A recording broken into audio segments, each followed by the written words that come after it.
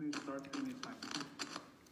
Jnana-timirandasya Jnananjana Shalakaya Chaksurun Militanyena Tasmai Shri Gurave Namaha Nama Om Vishnu Padaya Krishna Prestaya Bhutale Srimati Bhakti Vedanta Swami Niti Namane Namaste Saraswati Deve Gauravani Pracharine Nirvishesha Shanyavadi Paschatya Desatarine Vanchakalpa Tarubhyasya Kripa Sindhu Evacha Patitanam Pavanebhyo Vaishnavibhyo Namo Namaha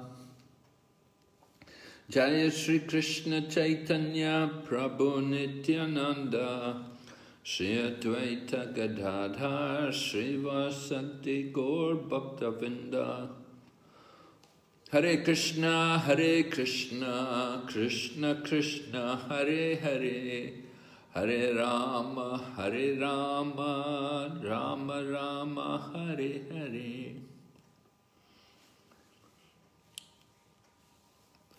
Hare Krishna. Welcome everyone to our Bhakti-sastri study of the Bhagavad Gita. Hare Krishna Maharaj. Hare Krishna. So we're going to begin chapter 18 tonight. I'll just share.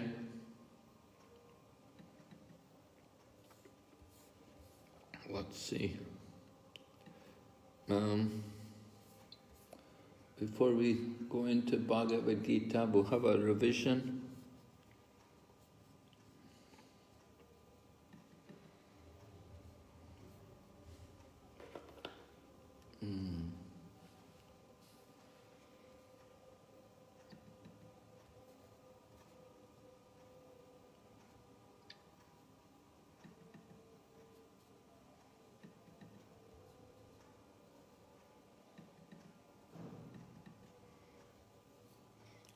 All right, can everyone see this chart? Can you see the green diagram?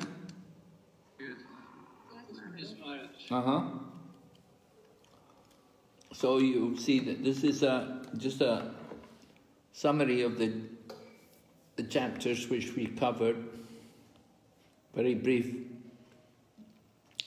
But from 13th chapter, it was mentioned how the modes of nature affect the qualities of the living entity. So then chapter 14, which was describing the modes of nature, followed, and in chapter 14 it was described that we should cultivate bhakti to overcome the modes of nature, that by doing devotional service we can transcend the material nature. Then chapter 15 described the banyan tree. On the higher branches we have the demigods, and on the lower branches you have, who's living in the lower branches of the banyan tree?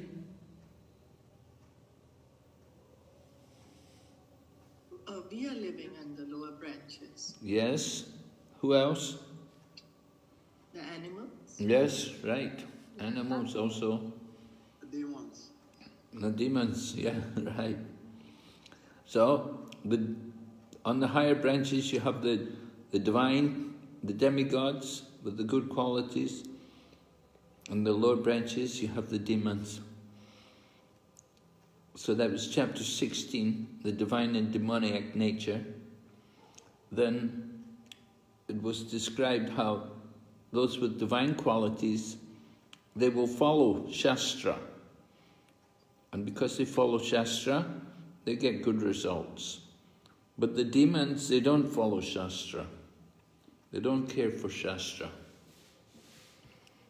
So then chapter 17 began with Arjuna's question. He wanted to know what happens when somebody does not follow Shastra, but they have faith in some process which they're following, some religious process they may follow. They have faith in it, but they have no Shastras to support it. So that was described to be like their situation will depend on their situation in the modes of nature. Their faith will be in the modes, will be either in goodness or passion or ignorance, according to their situation in the modes of nature. And then at the end of 17th chapter it was mentioned that if they chant Om Tat Sat, then you can bring in some bhakti. It will develop, the bhakti will develop by the chanting of the holy name through Om Tat Sat.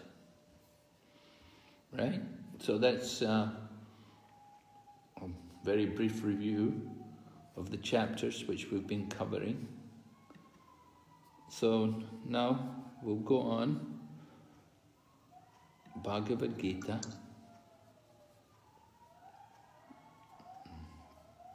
All right. Chapter 18.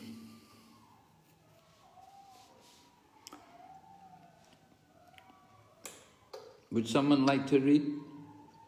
Anybody can read? Translation? 18:1. Arjuna said, Hare Krishna, Maharaj. Arjuna said, O mighty armed one, I wish to understand the purpose of renunciation, yaga, and of the renounced order of life, sannyasa, O killer of the Kesi demon, master of the senses. Right. So Arjuna has a question again. Something similar to what was asked in the 3rd chapter and the 5th chapter. It's about work. Somebody who doesn't work and somebody who works without attachment to the results. So it's a good question. He wants to know the difference between sannyas and tyaga. So Prabhupada explains in the purport, actually Bhagavad Gita is finished in 17 chapters. We've completed everything. This 18th chapter is a supplementary summarization of the topics discussed before. In every chapter of Bhagavad Gita, Lord Krishna stresses that devotional service unto the Supreme Personality of Godhead is the ultimate goal of life. This same point is summarized in the 18th chapter as the most confidential path of knowledge. In the first 6 chapters, stress was given to devotional service. Yoginam api sarvesham. Of all yogis or transcendentalists, one who always thinks of me within himself is best. In the next 6 chapters, pure devotional service and its nature and activity were discussed. And then in the third 6 chapters, knowledge, renunciation, the activities of material nature and transcendental nature and devotional service were described. It was concluded that all acts should be performed in conjunction with the Supreme Lord, represented by the words Om Tat Sat, which indicate Vishnu, the Supreme Person. The third part of Bhagavad Gita has shown that devotional service and nothing else is the ultimate purpose of life. This has been established by citing past acharyas and the Brahma Sutra, the Vedanta Sutra, Oh. So like this, Prabhupada's explaining to us that the whole purpose of this Bhagavad Gita is to bring us to the consciousness of devotional service. That ultimately is devotional service which is being stressed here in the Bhagavad Gita. After 6 chapters, Krishna had concluded that, and then 7 to 12 was all about devotional service, and now we've finished the 3rd section of the Bhagavad Gita, 13 to 17, and the conclusion is devotional service also.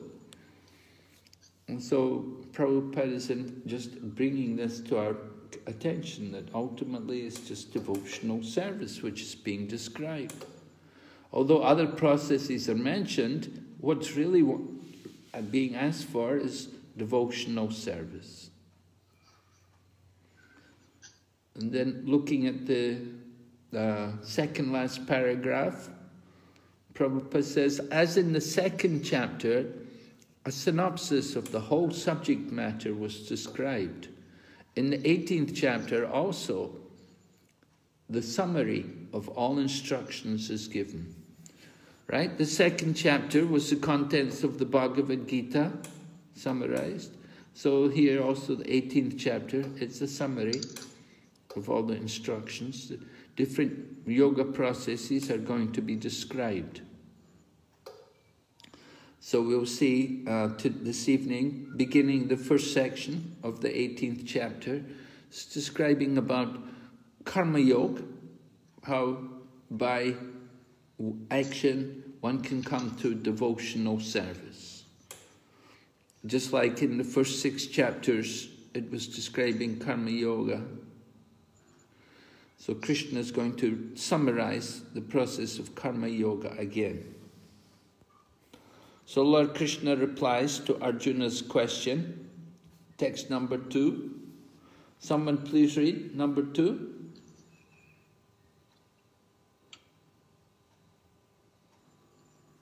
Hare Krishna Guru Maharaj. Yes. The Supreme Personality of Godhead said, the giving up of activities that are based on material desire is what great learned men call the renounced order of life, sannyas. And giving up the results of all activities is what the wise call renunciation, tyag. You can read the purport. Yeah. The performance of activities for results has to be given up. This is the instruction of the Bhagavad Gita. But activities leading to advanced spiritual knowledge are not to be given up. This will be made clear in the next verses. In the Vedic literature, there are many prescriptions of methods for performing sacrifice for some particular purpose. There are certain sacrifices to perform to attain a good son or to attain elevation to the higher planets. But sacrifices prompted by desires should be stopped. However, sacrifice for the purification of one's heart or for advancement in the spiritual science should not be given up. Thank you.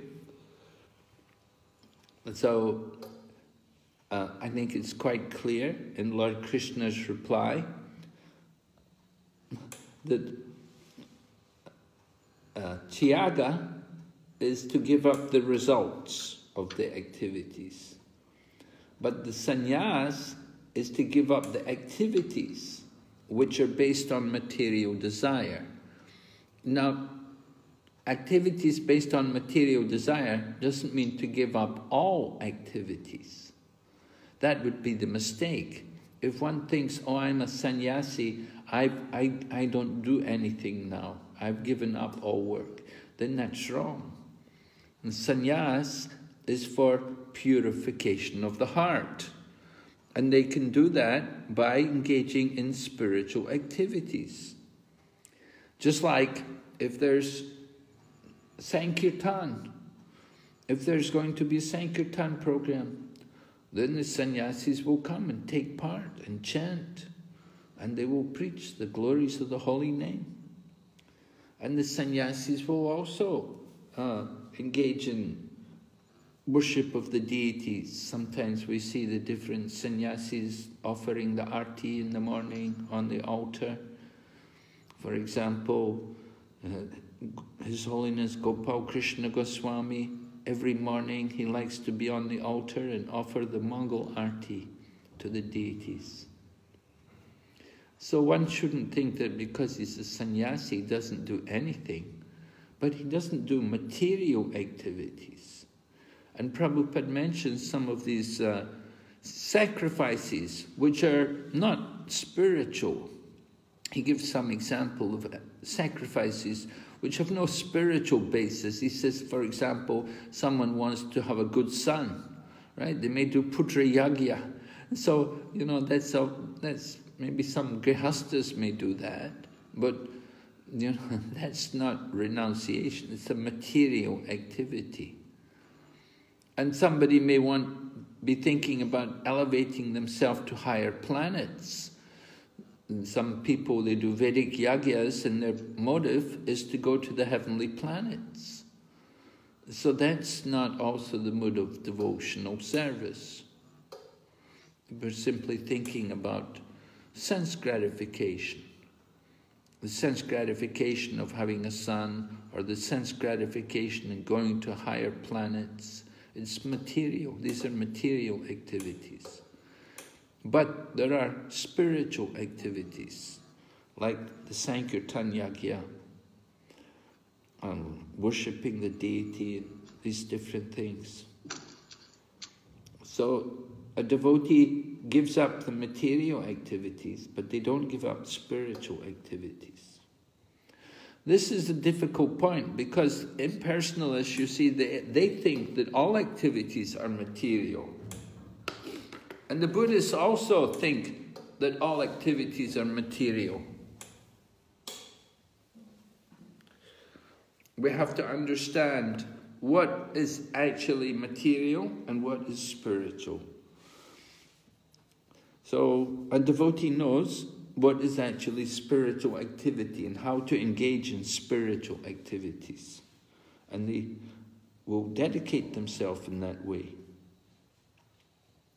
So Krishna enforces this argument. Text number 3. Could we have someone else read text number 3?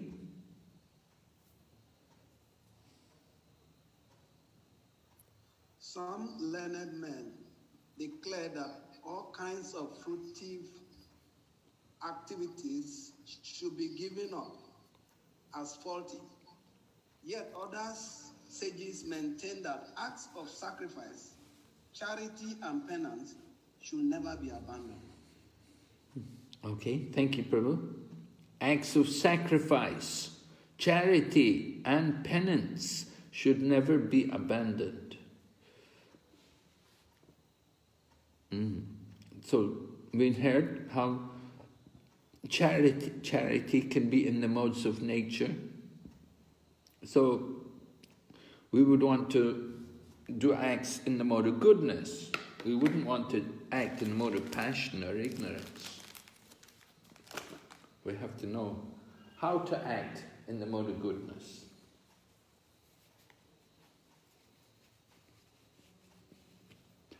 But some people say all kinds of fruitive activities should be given up as faulty. So people have to understand what is the purpose of the activity. Are we performing sacrifice, charity and penance just for our own sense gratification, to get some material benefit? Or are we actually doing it for purification of the heart? The purpose behind the activity has to be understood.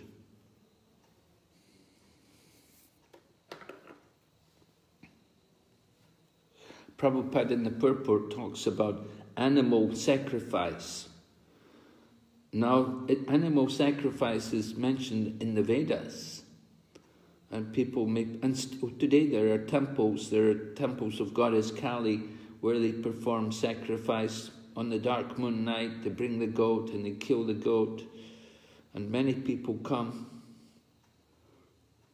I think in Pashupatinath in Nepal, also they do that kind of thing. The animal is sacrificed. So some people say this is wrong, and others say, no, it's all right, because the animal is going to get a better life. So different opinions about these kind of activities. So Lord Krishna is clarifying, he's clarifying this opinion, what is actually right or not. Text number 4 continues. Someone please read. O best of Bhartas, now hear my judgment about renunciation. O tiger among men, renunciation is declared in the scriptures to be of 3 kinds. All right. Go ahead, read the next verse. Acts of sacrifice, charity and penance are not to be given up. They must be performed. Indeed, sacrifice, charity and penance purify even the great souls. So Lord Krishna states, even the great souls can be purified. One should not think, oh, I'm a pure soul, I don't need purification, I'm already pure. We should all be anxious to get more purification. We shouldn't be satisfied. So Lord Krishna says, acts of sacrifice, charity and penance are good even for the great souls. Even if you are a great soul, still we need to get more purification. So Prabhupada in the purport talks about different ways in which one can advance, right?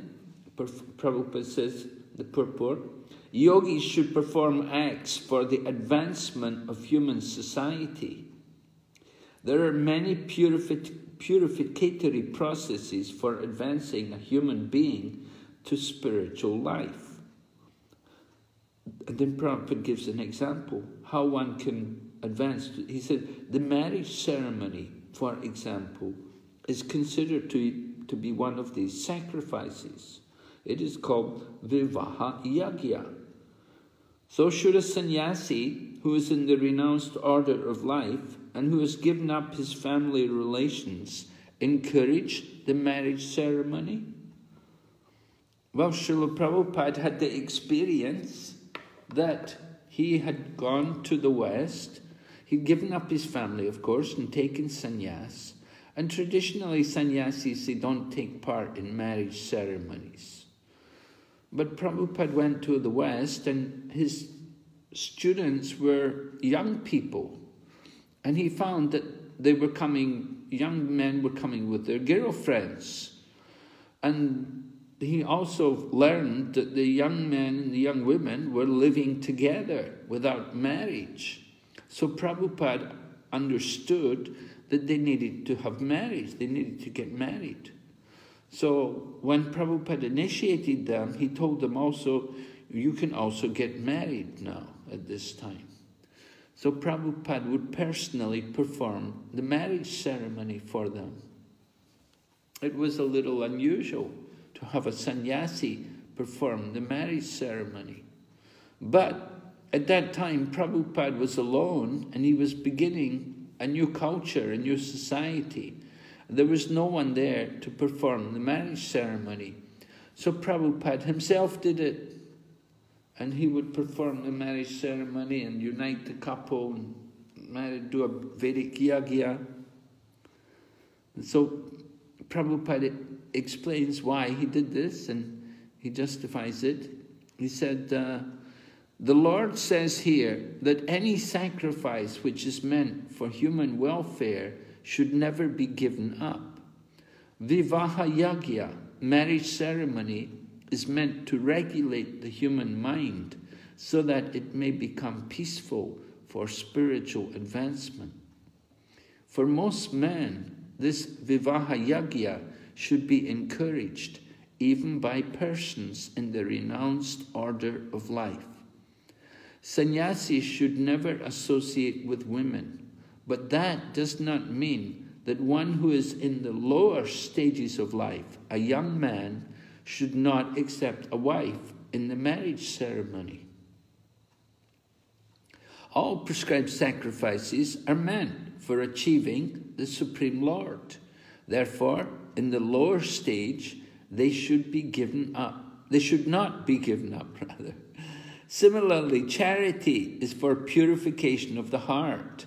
If charity is given to suitable persons, as described previously, it leads one to advanced spiritual life. So, the marriage ceremony, Prabhupada considers it to be advancing. It's a method by which young people can advance in their lives, that they take more responsibility and they recognize themselves as household. They move from the single person into the married person. It's taking a responsibility, beginning family life. And this is encouraged for people. Prabhupada mentions this for young men to become more responsible. If they just simply live together without marriage, it's not good at all. It's against religious principles. So the proper process is young people should be married. And this way they can gradually advance more, taking responsibility for a family, helping each other in the family life. The man helps the woman helps the man, and this way they become more responsible. So this kind of yajna Prabhupada performed it. It was encouraged. Although usually sannyasis wouldn't bother. Later on, when more people joined the movement, then Prabhupada would have other people perform the marriage yajna. Prabhupada didn't have to do it every time.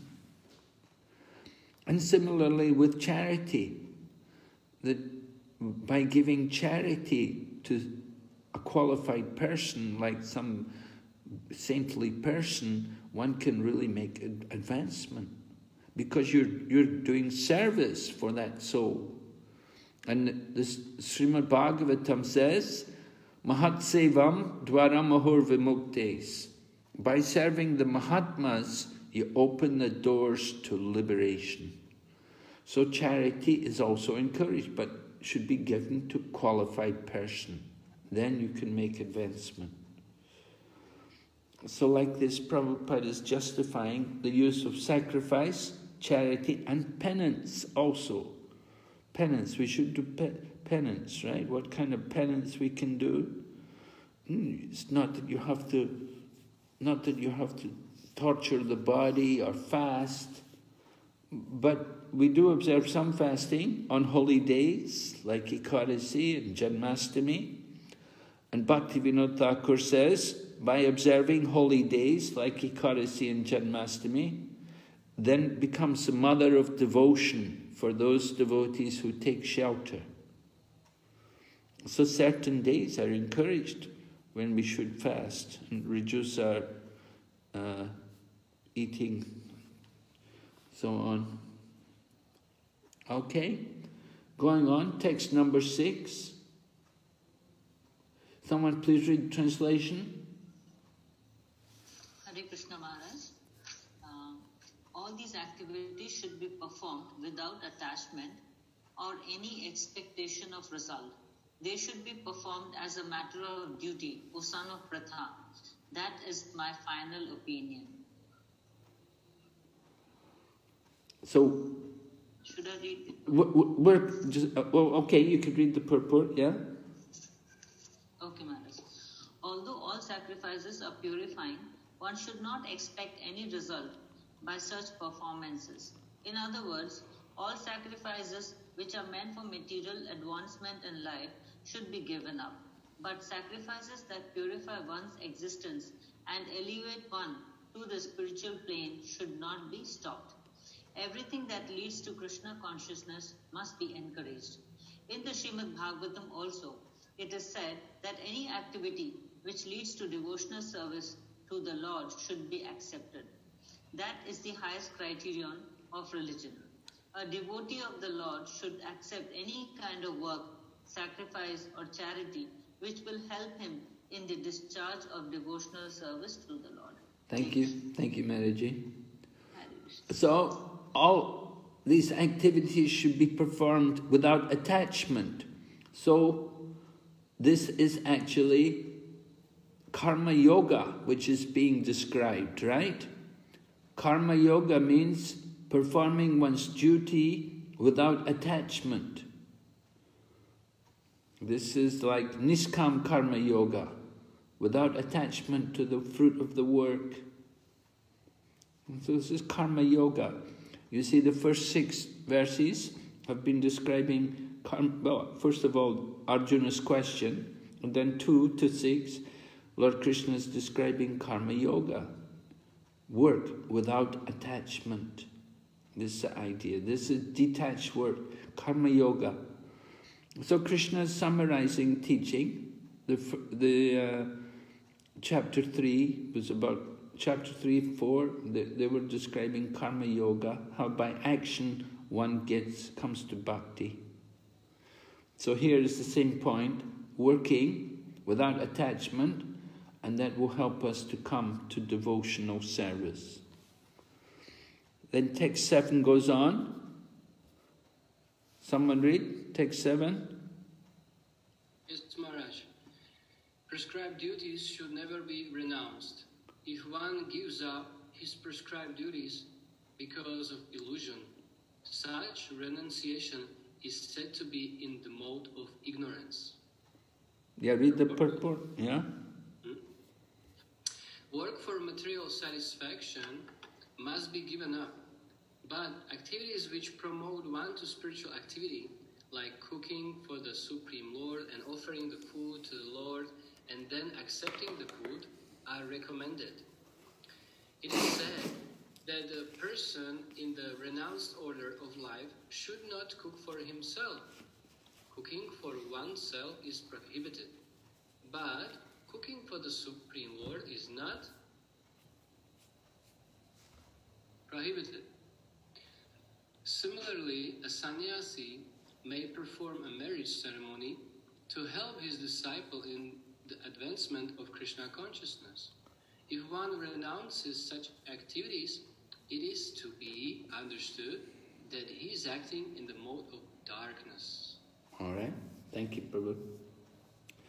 So, we know when Lord Chaitanya took sannyas, Lord Chaitanya, as a sannyasi, he was often invited to take his food in the home of different brahmanas, because generally Mayavadi sannyasis, they will not cook. They don't like fires, they don't cook. So Lord Chaitanya would bring a servant with him. And sometimes when he's traveling, sometimes his servant would cook for him. But oftentimes he would be invited by brahmanas to take food in the home of a brahmana. He would take the food cooked by a brahmana. But the sannyasi not supposed to cook. But a Vaishnava sannyasi, he will cook. Vaishnava sannyasis cook. Prabhupada was an expert cook. And Prabhupada would have, sometimes he would have his disciples as servants, and sometimes his servants were sannyasis. Just like, well, not always servant, but secretary. His secretary would be sannyasi. Like Satsvarupa Goswami, who travelled as Prabhupada's secretary with him. And sometimes Prabhupada would tell him to go and cook. And Satsvarupa would go in the kitchen and cook for Prabhupada. Other sannyasis also would cook. Ribhatinandan was a very good cook, and he liked to oversee the cooking. And so, who else? Some other sannyasis cooking.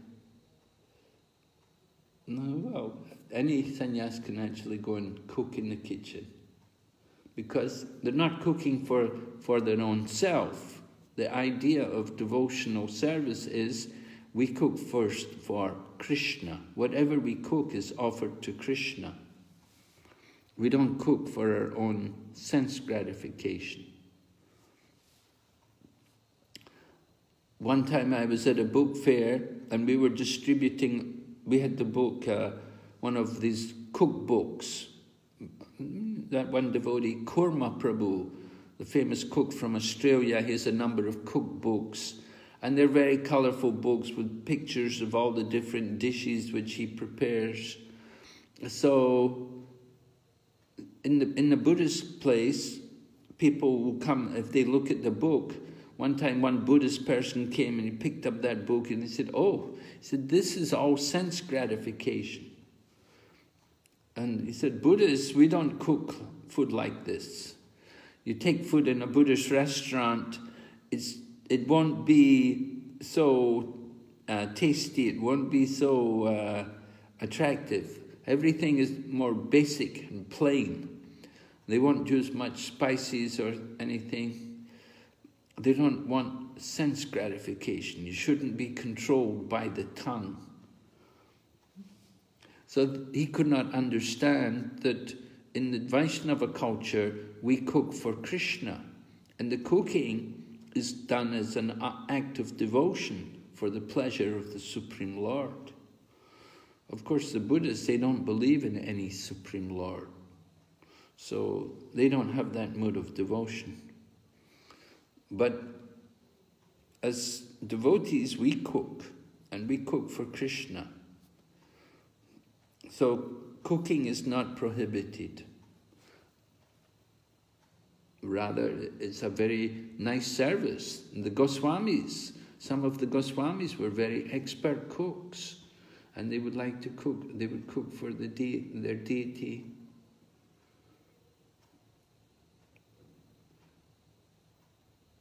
So, and then Prabhupada talks about even the marriage ceremony, one can make advancement. Some people think, oh, this is Maya, marriage, this is Maya. No, it's devotees make advancement by taking responsibility. It's not wrong. It's a process of purifying the heart. Okay, we'll go ahead. Text number 8. Someone can read?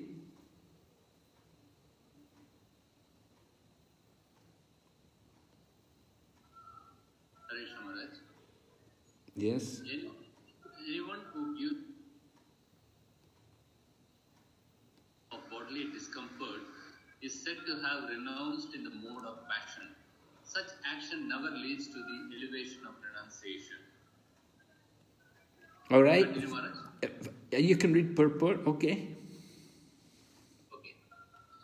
One who is in Krishna consciousness should not give earning money out of fear that he is performing fruitive activities.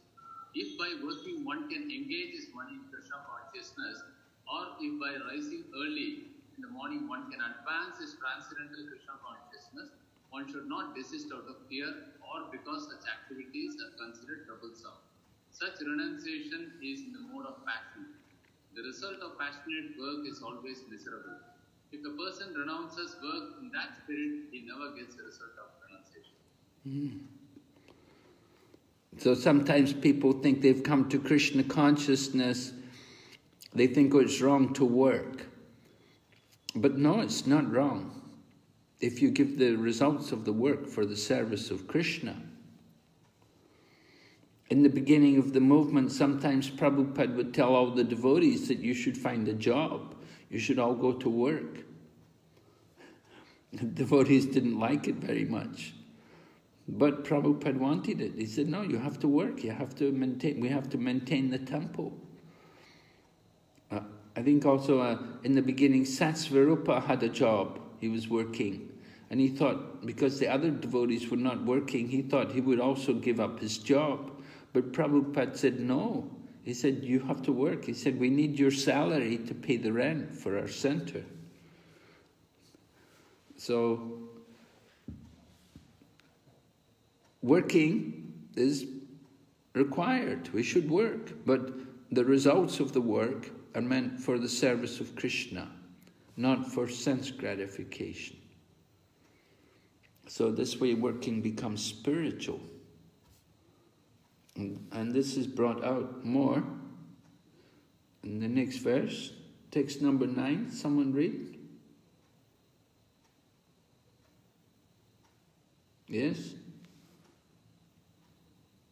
O Arjun, when one performs his prescribed duty only because it ought to be done, and renounces all material association and all attachment to the fruit, his renunciation is said to be in the mode of goodness. Shall I read the purport also? Please, yes. Prescribed duties must be performed with this mentality. One should act with attachment. One should act without attachment for the result. He should be disassociated from the modes of work. A man working in Krishna consciousness in a factory does not associate himself with the work of the factory, nor with the workers of the factory. He simply works for Krishna. And when he gives up the results for Krishna, he is acting transcendently. Thank you. Yeah, he's acting transcendentally. You give the results for Krishna. That is really detached work. Right? That is detached karma yoga.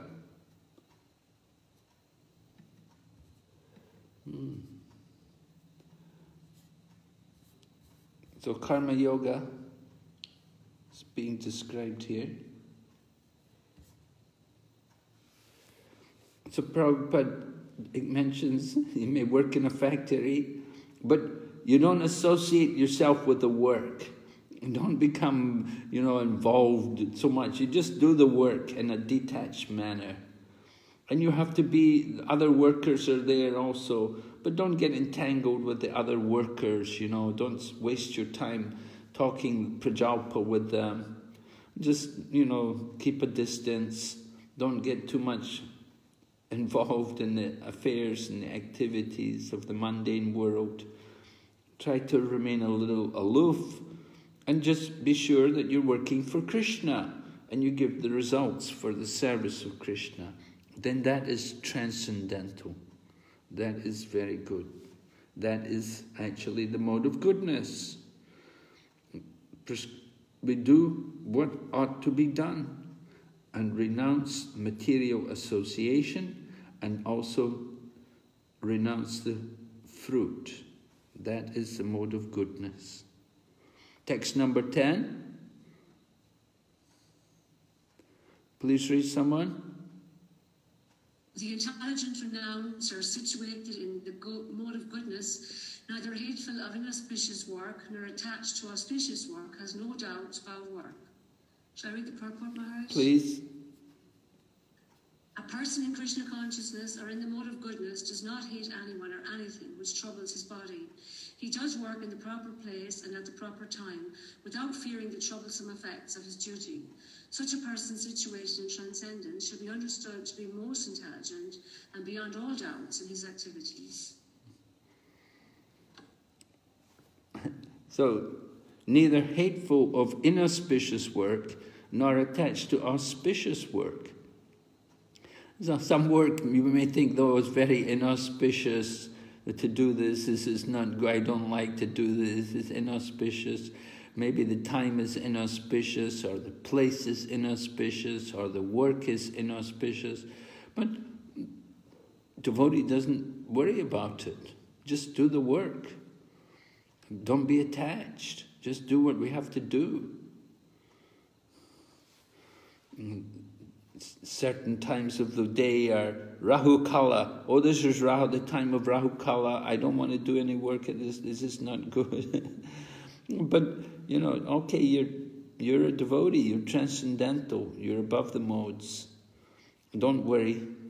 Just do what you have to do. Krishna will protect you. And going ahead, text 11. Someone read? Krishna? Yes? It is indeed impossible for an embodied being to give up all activities, but he who renounces the fruits of action is called one who has truly renounced. Yeah, purport? It is said in Bhagavad Gita that one can never give up work at any time. Therefore, he who works for Krishna and does not enjoy the fruitive results, who offers everything to Krishna, is actually a renouncer. There are many members of the International Society for Krishna Consciousness who work very hard in their office or in the factory or some other place, and whatever they earn, they give it to the society. Such highly elevated souls are actually sannyasis and are situated in the renounced order of life.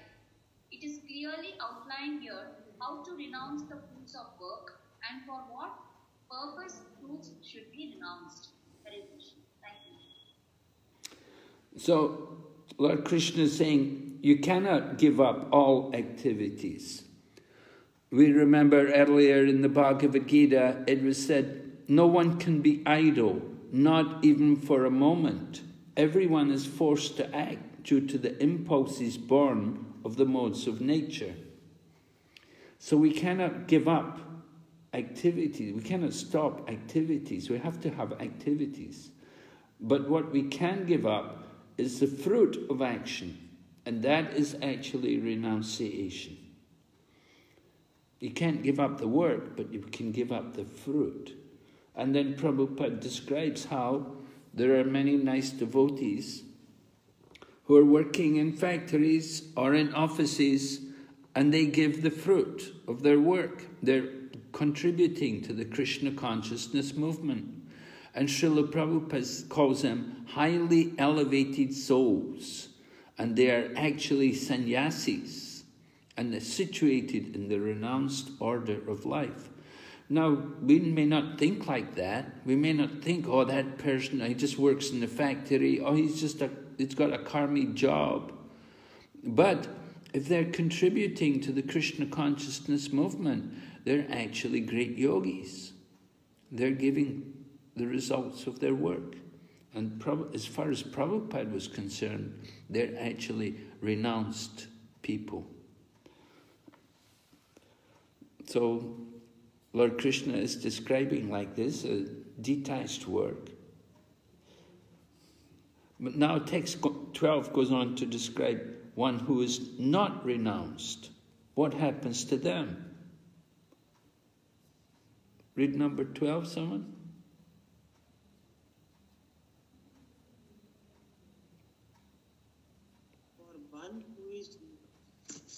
For one who is not renounced, the threefold fruits of action, desirable, undesirable, and mixed, occur after death. But those who are in the renounced order of life have no such result to suffer or enjoy. Right. Somebody is not renounced, so he enjoys the fruit. The fruit sometimes will be good, sometimes will not be good, and sometimes it will be a mixture, good and bad. But if somebody is actually renounced, detached, right? What happens? A person in Krishna consciousness, acting in knowledge of his relationship with Krishna, is always liberated. Therefore, he does not have to enjoy or suffer the results of his acts after death. So this is important for Arjuna. Remember, Lord Krishna was describing Karma Yoga. Arjuna was worried sinful reactions may come on him for doing different things, for his activities in the battle. He thought, bringing suffering, he will suffer the results of his actions. But Lord Krishna said, if you act in Karma Yoga, then there's no reaction. So this point is again being brought out, that when you act in Karma Yoga without attachment to the results, then you don't get any reaction. So this was an important point. So in this way, Karma Yoga was described up in the first 12 verses. Now the next section, beginning text 13, is going on to describe about Jnana Yoga. Jnana Yoga, the yoga of knowledge. How by knowledge one will also come to devotion. Right? There's no mention of Krishna We're only here, we heard about karma yoga, about work, and how by work we would come to bhakti. Now Lord Krishna is going to describe how by knowledge we can also come to devotion. We will ask, is there any questions on this first section, the first 12 verses? Anyone has any need for clarification?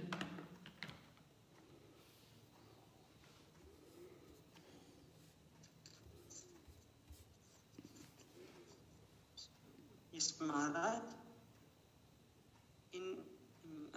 Please accept my obeisances. Maharaj, in one of the purports earlier, it was written by Srila Prabhupada that the demigod worshippers are in the mode of goodness. It was from last class, the worshipper of sun, moon.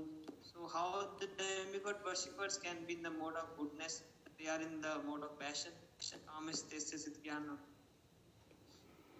Well, we have to consider the motivation behind the worship. Somebody is worshipping the demigods. What is their motivation? Why? Are they worshipping the demigods for material desires? There are devotees, there are some people who worship demigods, but they worship the demigods as part of the Supreme Lord. They don't worship the demigods just to get material benedictions, but they think of the demigods as being part of the body of the Supreme Lord. So in this way, worship of the demigods can help them to get devotion for the Supreme Lord. So we have to consider what is the motivation in the worship. Why are people worshipping the demigods? Just like the sun god, the sun is the eye of the Lord, right? Different demigods all represent different parts of the body of the Supreme Lord. So it said, Bharat Maharaj used to perform yagya, and his yagya was, he would worship different demigods, understanding them to be part of the body of the Supreme Lord. We see Lord Ramachandra in Ramayana. Lord Ramachandra, before going to Lanka, he worshipped Lord Shiva. Why did he worship Lord Shiva? Prabhupada said he was worshipping Lord Shiva. He said he was telling Lord Shiva, I'm going to kill your devotee. Ravan was a devotee of Shiva. So Lord Rama told Lord Shiva, I'm going to kill your devotee. But other people, they say Lord Rama worshipped Lord Shiva because he wanted to show for the common people, material people, ordinary people, material world, that from the Vedas, worship of the demigods is encouraged, because worship of the demigods brings people onto the Vedic path. And they worship the demigods, and they get material benefit, which is temporary. But because they're on the Vedic path, gradually they will understand that if they worship the Supreme Lord, they can get eternal benefit, they can get the greatest benefit. So worshipping the demigods is described in the Vedas. It's part of Vedic culture to worship demigods, and most of the Vedas is about demigod worship. And the idea of demigod worship is one will follow Shastra, and gradually follow Shastra, one will then come to worship the Supreme Lord, Vishnu. And one can understand he can get the greatest benefit from worship of Vishnu.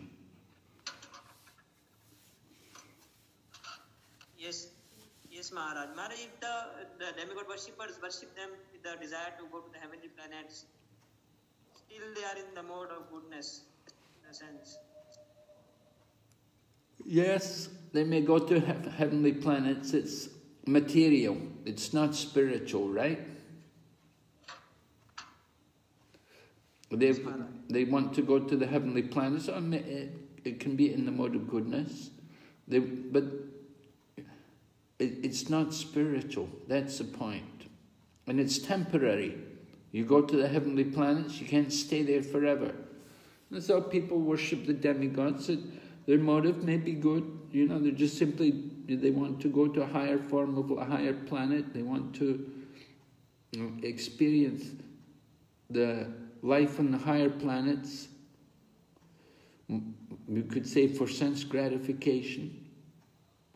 But people on the higher planets are also obedient to scriptures.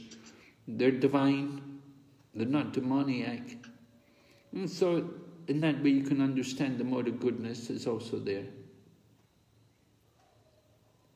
Yes, Maharaj. Maharaj, nowadays the demigod worshippers like the worship of Durga, as we North India, the people generally do, nowadays we can see them to be in the mode of passion. Yes, certainly we see a lot of the mode of passion also in demigod worship. Sometimes people also become in the mode of ignorance. They become intoxicated and slaughter animals.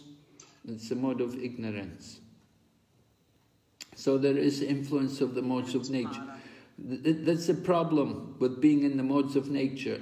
That sometimes you may be in the mode of goodness, next minute you may be under the mode of passion or under the mode of ignorance. Because there's always some competition for supremacy between the three modes. So without coming to the mode of pure goodness, one cannot just simply maintain the mode of goodness. That's the problem with the worship of the demigods. They worship the demigods, they're in the mode of goodness one minute, next minute they're in the mode of passion or ignorance. It's not pure goodness. You want pure goodness, you have to worship the Supreme Lord Vishnu or Krishna. That's the point. So people should realize that when they worship the demigods. Of course, we saw Bhrigu Muni. Bhrigu Muni was sent by the demigods to go to Brahma, Vishnu and Shiva to study who was the Supreme. So Bhrigu Muni found out how, Brahma was offended because Bhrigu Muni didn't offer obeisances to him. And Lord Shiva got really angry when Bhrigu Muni told him, "Don't touch me." But when he went to Lord Vishnu, he kicked Lord Vishnu in the chest. And Lord Vishnu got up and said, "Oh, my dear Bhrigu Muni, I hope you did not hurt your foot on my hard chest."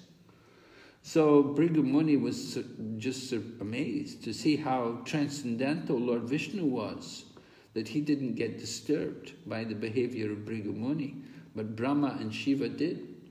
So he could understand the elevated position of Lord Vishnu, that he's far above the position of Brahma and Shiva. But Brahma and Shiva are certainly chief among the demigods.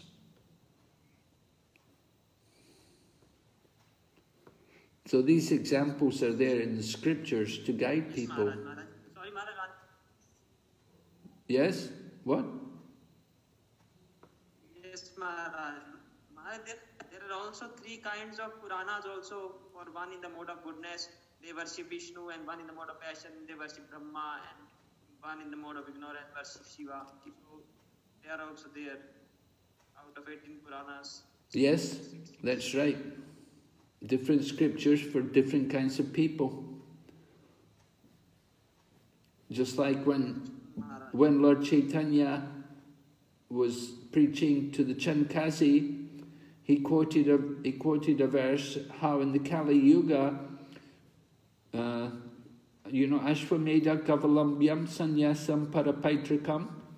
There's a verse in the Puranas which said you shouldn't perform an Ashwamedha Yagya, you shouldn't perform a horse sacrifice or a cow sacrifice, and you shouldn't take sannyas in the Kali Yuga. And so Lord Chaitanya quoted this verse to the Chankasi. But Lord Chaitanya took sannyas.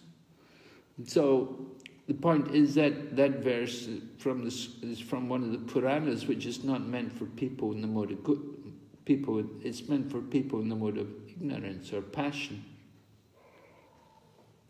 But in the mode of goodness, there is sannyas. We know Ramanujacharya and Madhvacharya and Lord Chaitanya all took sannyas.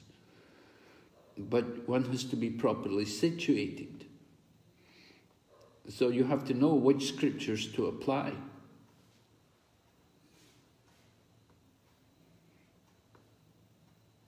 Yes, Maharaj. Thank you.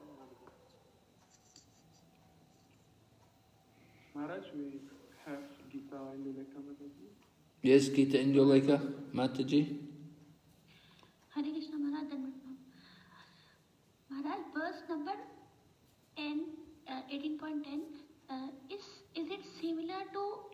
number 14.25, 14.22, that is Prakasham cha Pravrittim cha. Because in that also there is he who does not hate illumination, attachment or delusion when they are present, or long for them when they disappear. Okay. Or similar, then Krishna wants us to, in this particular verse, he wants us to raise to the level of devotional service by this verse. Yes. And that 14th verse is Karam Yoga, is describing to come to devotional service. That verse is 14th chapter is Karam Yoga, to take to the level of devotional service. Yes. Right. Yes. Thank you. Yes, the idea is to come to the mode of goodness, take up devotional service. Okay. Thank you, Maharaj. Don't be attached to work. But devotional service doesn't mean give up work. It means work for Krishna, right? Devotional service is to work for Krishna. Now sannyasis, there's two kinds of sannyasis. You have Mayavadi sannyasis, or Ekadandi sannyasis, from the line of Shankaracharya. They take sannyas to give up the world. But the Tridandi sannyasi, the Vaishnava sannyasi, he takes sannyas to utilize everything in the service of Krishna. So different consciousness in renouncing the world. The Mayavadi sannyasis, they reject the world. They say, Brahman Satyam Jagat Mithya, the world is false. So they give up all work. They give up, they're called like karma sannyasis. They renounce work. But the Vaishnava sannyas, his sannyas is different. His sannyas is to utilize everything in the service of Krishna. Nothing for sense gratification. All right? Yes, Maharaj. Any other questions? If not, we'll go on. Text number 13. All right? We don't have any hand raised. Okay, text 13. Somebody like to read?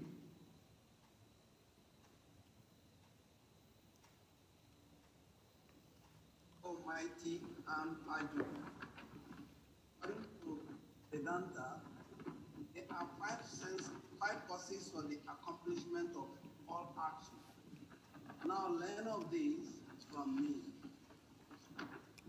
All right, so we're going on to Jnana Yoga now. Jnana Yoga, knowledge. Lord Krishna is going to explain to us the 5 causes of the accomplishment of all action. Right? Who is the doer?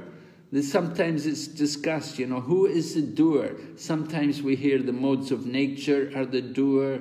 Sometimes we hear the living entity is the doer. Sometimes we hear that Krishna is the doer. Who is actually the doer? Who is responsible? So here, Lord Krishna is going to explain Sankhya. Sankhya is a type of Gyan, or knowledge. And he's going to explain the 5 causes of all action. Right? Sankhya. Well, we can read a little bit in the purport here. A question may be raised that since any activity performed must have some reaction, how is it that the person in Krishna consciousness does not suffer or enjoy the reactions of work? Right? We were saying, Arjuna, if he fights, if he does it as karma yoga, there's no reaction. So the question is asked, why is there no reaction? So Krishna is describing to us, he's citing Vedanta philosophy to show how this is possible. He says there are 5 causes for all activities. And for success in all activity, one should consider the 5 causes. Sankhya means the stock of knowledge, and Vedanta is the final stock of knowledge, accepted by all leading acharyas. Even Shankara accepts Vedanta Sutra as such. Therefore, such authority should be consulted. Right? Vedanta. Veda means knowledge and Anta means the end. So Vedanta means the end of knowledge. So as Prabhupada said, it's the ultimate knowledge. And it's accepted like that even by Shankaracharya. And we're going to hear. The ultimate control is invested in the super soul. As it is stated in Bhagavad Gita, Sarvasya Chaham Ridisani Vishtaha. He is engaging everyone in certain activities by reminding him of his past actions. And Krishna consciousness acts done under his direction from within yield no reaction, either in this life or in the life after death. So Krishna conscious acts don't have any reaction because we did it in consciousness of Krishna. Krishna takes away the reaction. All right, we go ahead. Text number 14.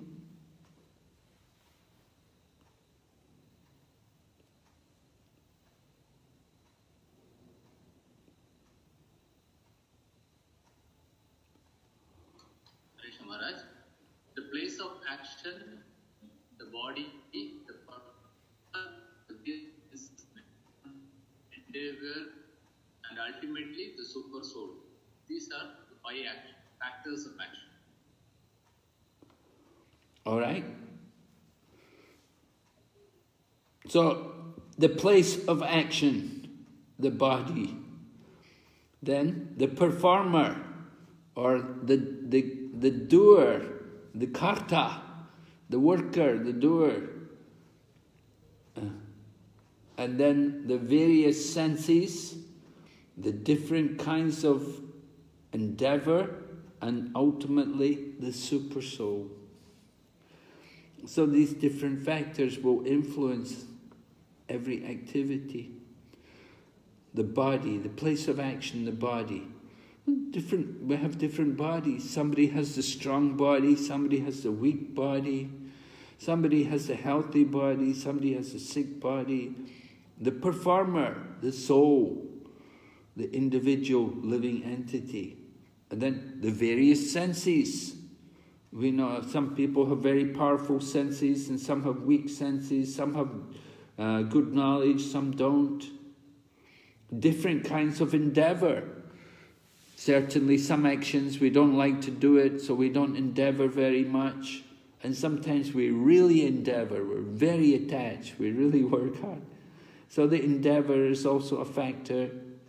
But ultimately, the super soul is the factor. That's the most important. So as described at the end of the purport there, in text 14, everything is dependent on the supreme will, the super soul, the supreme personality of Godhead. All right? Go ahead, text 15.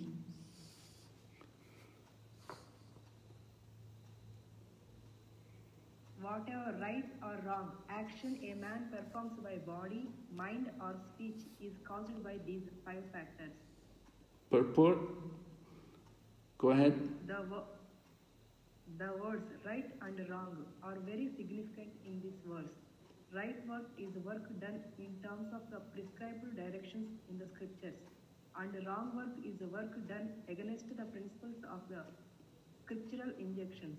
But whatever is done requires these 5 factors for its complete performance. All right.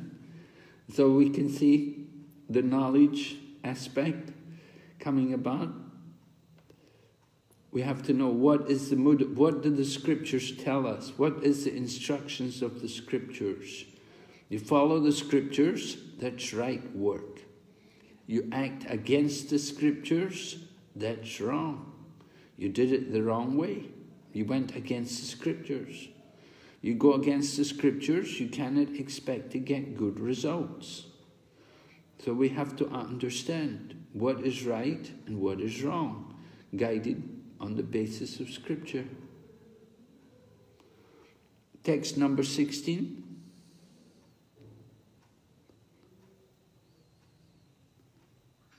Hare Krishna Maharaj. Therefore, one who thinks himself the only doer, not considering the 5 factors, is certainly not very intelligent and cannot see things as they are. Purport? Foolish person cannot understand that the super soul is sitting as a friend within and conducting his actions. Although the material causes are the place, the worker, endeavor, and the senses, the final cause is the supreme, the personality of Godhead. Therefore, one should see not only the 4 material causes, but the supreme efficient cause as well. One who does not see the supreme thinks himself to be the doer. Thank you, Prabhu. Yeah, this is the ignorance of the conditioned soul. The conditioned soul is thinking, I did it. You know, I'm the one, I'm the doer. But they're not seeing the 5th cause. The 5th cause is the Supreme Personality of Godhead, the Lord in the heart. It's the ultimate doer. So without his sanction, we cannot do anything. So we should remember the place, the worker, the endeavor, the senses, and ultimately the Supreme Lord. This is knowledge. This is the knowledge determining the results of all action. Go ahead, text 18. One who is not motivated by false ego, whose intelligence is not entangled, though he kills men in this world, does not kill, nor is he bound by his action. Thank you. So this is relevant very much to Arjuna's situation, who's on the battlefield, and he knows he has to take part in a battle, and there's going to be a lot of killing. So Lord Krishna mentions that though he kills men in this world, he does not kill, nor is he bound by his actions. So what is the example Prabhupada gives in this regard?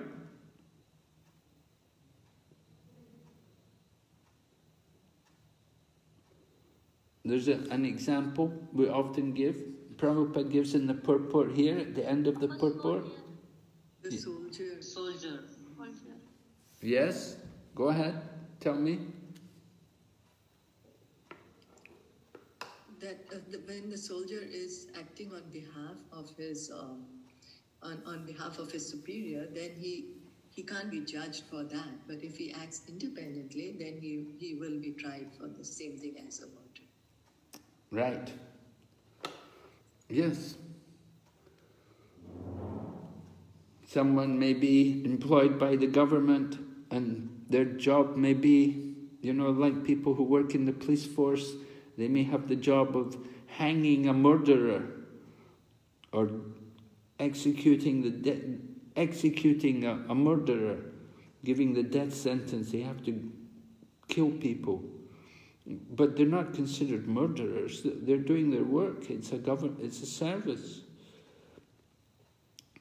So, the same way a soldier on the battlefield fighting, he may kill people, but he's honored, he's a hero. But if the same one comes back home and goes and gets fighting and then he kills someone, then he's in big trouble. So the devotee is like that. Arjuna should think of himself like that.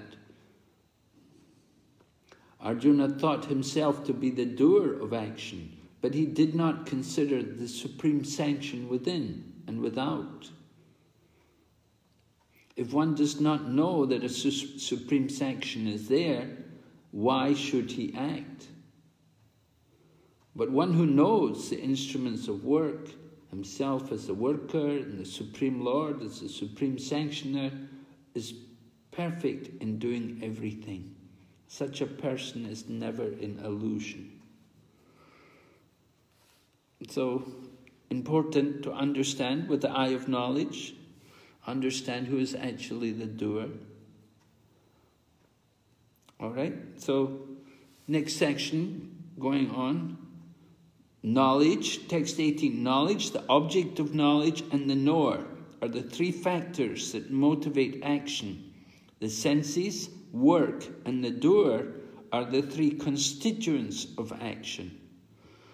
So you have these two departments. You have the three factors that motivate action, and you have the three constituents of action. Right? The constituents of action being work, the senses, and the doer, and the factors which motivate action are knowledge, the object of knowledge, and the knower.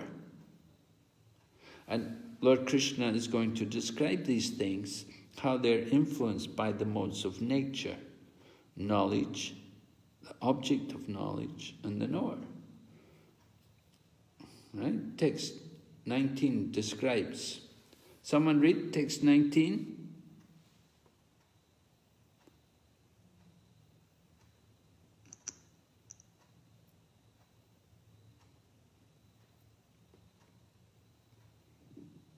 According to the three different According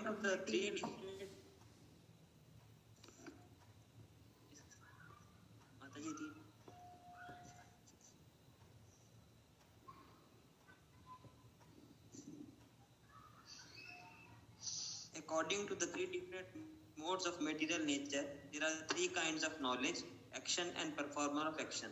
Now hear of them from me. Go ahead, read a little of the purport.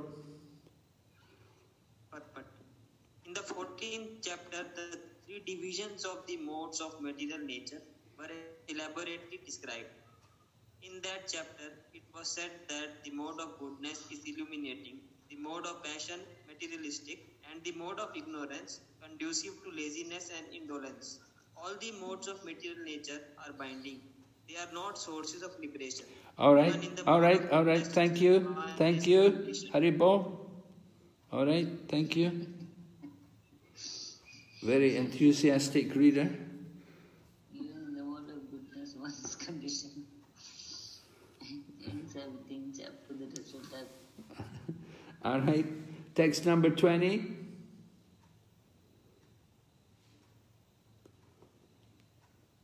We're hearing about knowledge and the mode of goodness. Please read text number 20, translation. That knowledge. Mataji, yeah, Mataji. No, you carry on. That knowledge by which one undivided spiritual nature is seen in all living entities, though they are divided into innumerable forms, you should understand to be in the mode of goodness. So can you describe it in simple language? What is this knowledge in the mode of goodness? That we all are souls, and we are all actually same in quality, and it's just our the material body that is just different. Right, yes, right. We have different material bodies, but we're all souls, right? Prabhupada, in the purports in the Bhagavatam, Prabhupada talks about we have to create unity in diversity. He said the leaders of the Krishna consciousness movement were meant to come to Mayapur every year to discuss how to create unity from the diversity. There's so much diversity, different bodies, different people, different races, different cultures, but we have to create unity and spiritual culture. That is the unity, when we see everything on the spiritual platform. So that is actually the mode of goodness.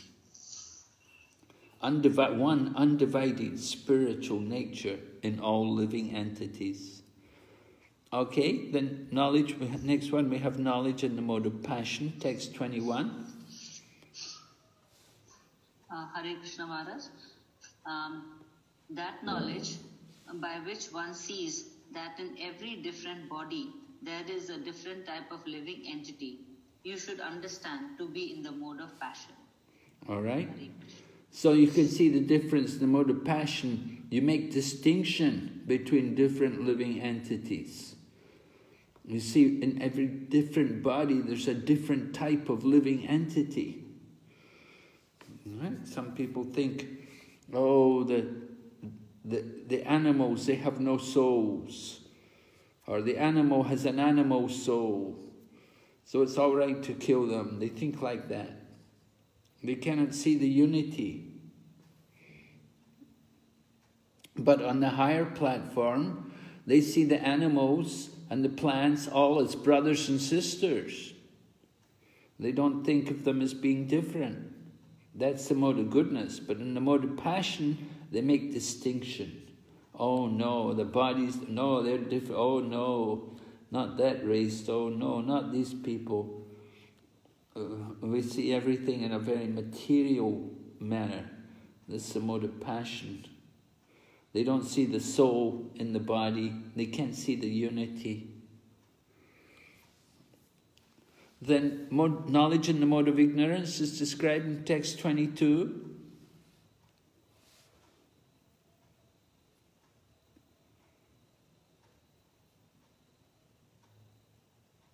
And that knowledge by which one is attached to one kind of work as the all in all, without knowledge of the truth, and which is very meager, it is said to be in the mode of darkness.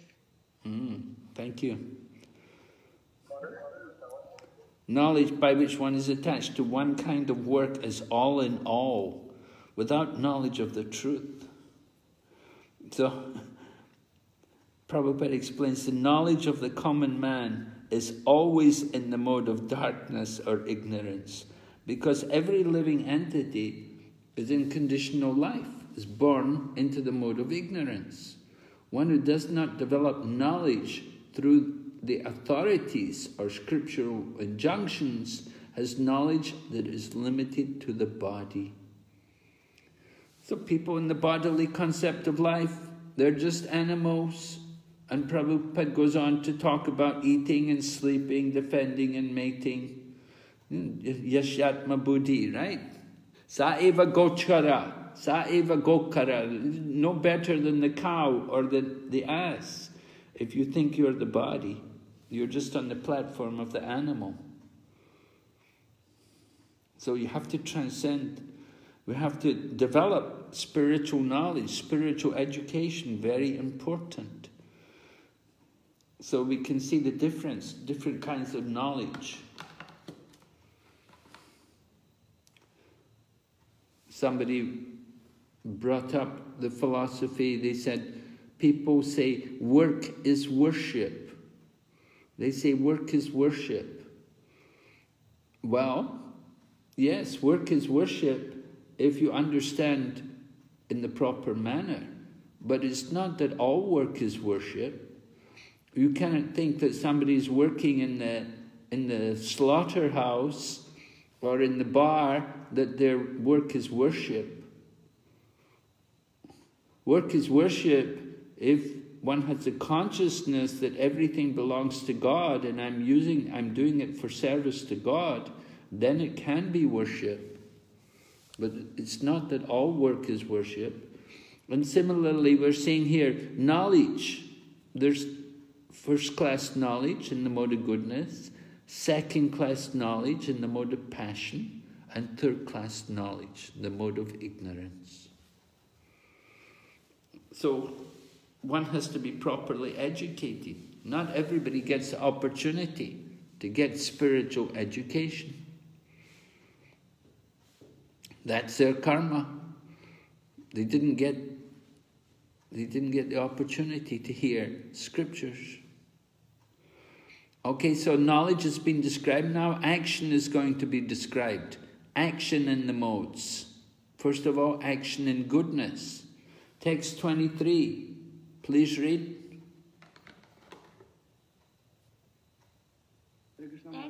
Before continuing, you might consider to charge your laptop. The batteries. Oh, my battery. Thank you, Prabhu. Yeah, okay. Go ahead, Mataji. That action which is regulated and which is performed without attachment, without love or hatred, and without desire for fruitive results is said to be in the mode of goodness. Shall I read the purport also? Yeah, you could do.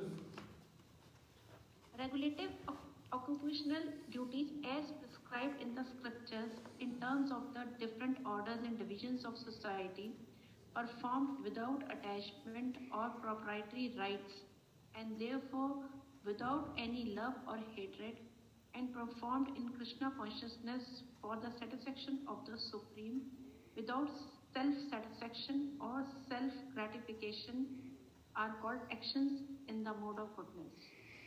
All right. So working, we said work is worship. Yeah, if you work in the mode of goodness, then it can be close to worship. How to how to work in the mode of goodness? It should be regulated. It should be performed without attachment, without love or hatred, and without desire for results. That's a big thing. Most people work for the result, to enjoy the result. But work in the mode of goodness, detached work, but regulated, not irregular. It should be regulated, just like we give a lot of importance to regulation. In deity worship, it should be regulated. Eating meals should also be regulated. And we chant also japa, regulated number of rounds, like that. Go ahead, text 24.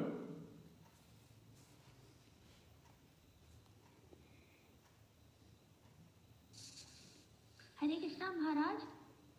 Can we say that in this verse, Prabhupada has said to also encourage about Varnashram Dharma, to follow Varnashram Dharma also? To follow Varnashram Dharma? Prabhupada has encouraged in the purport to follow Varnashram also.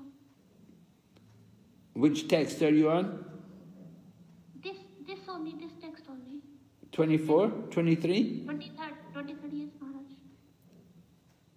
Yes, regulated activities in terms of the different orders and divisions of society. All right. So, yes. So the orders and divisions of society, that's also regulating us, right? Regulation, certain work we should do. If you're a Vaishya, take care of the cows, protect the cows, and do business and trading. If you're a Kshatriya, you should be charitable and you should be giving protection to others.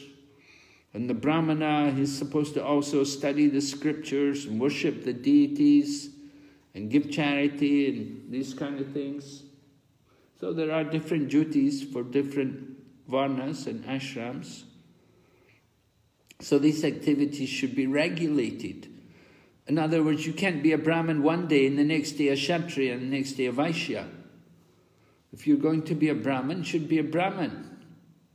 You don't just change one casually or haphazardly from one varna to another or from one ashram to another. Going through the ashrams also. You begin with brahmachari life, then there is grihastha life, then there's vanaprastha life, and then maybe even you go on to sannyas. So there's regulation for that throughout the life. Different duties for the varnas and different ashrams according to the age and period of life which one is in. In the beginning, brahmachari training, very important. And then after brahmachari training, then some people will get married, become grihastas, and others may not. They may stay brahmacharis and go on to become sannyasis. Or they may just simply stay brahmacharis. But some people will become grihastas, and grihastas will go on and become vanaprasthas. They retire. They don't keep working all the time. They retire gradually because they have to prepare for the next life. So this is regulation within the life, not only on a daily basis, but just like there's regulation in the year, there's also regulation in the life. Is it clear? Yes, ma'am. Thank you. We'll go ahead. Text 24. Work in action in the mode of passion.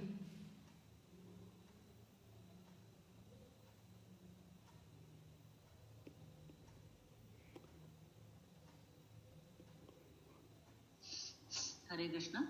But action performed with great effort by one seeking to gratify his desires and enacted from a sense of false ego is called action in the mode of passion.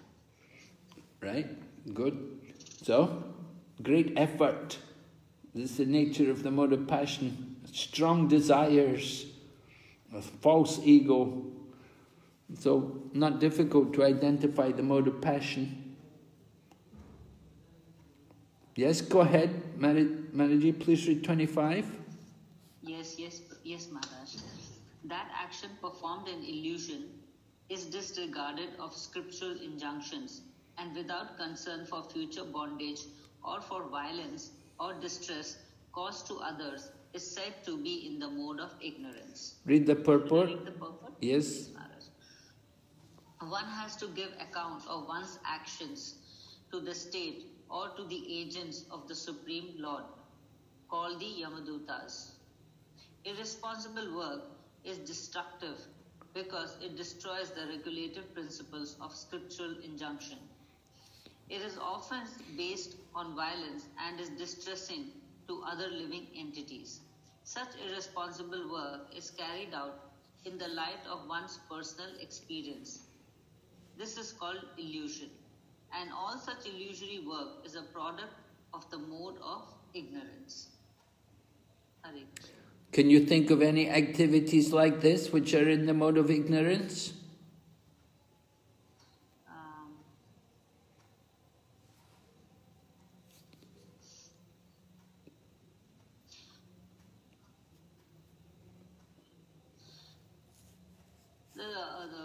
The slaughterhouses, these should that be said, Maharaj? Yes. Killing of animals. Yes, I think that's the obvious answer. I think that's definitely the clear example here of the mode of ignorance.